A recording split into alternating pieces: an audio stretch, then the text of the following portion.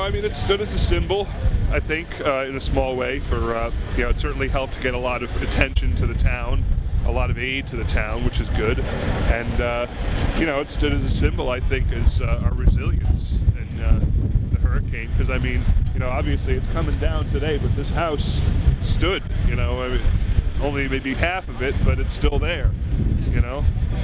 And, you know, we're still here. And, that's all I can say, really. I mean, it's time for it to come down, you know, move forward, rebuild, and you know, start a new chapter.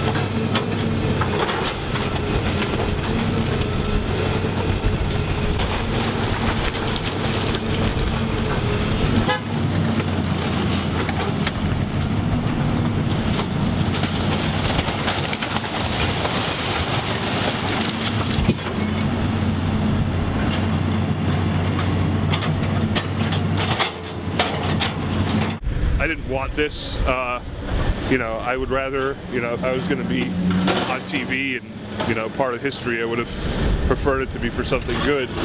You know, it's a part of history one way or the other, you know, like it or not, and, you know, we have to make the most of it.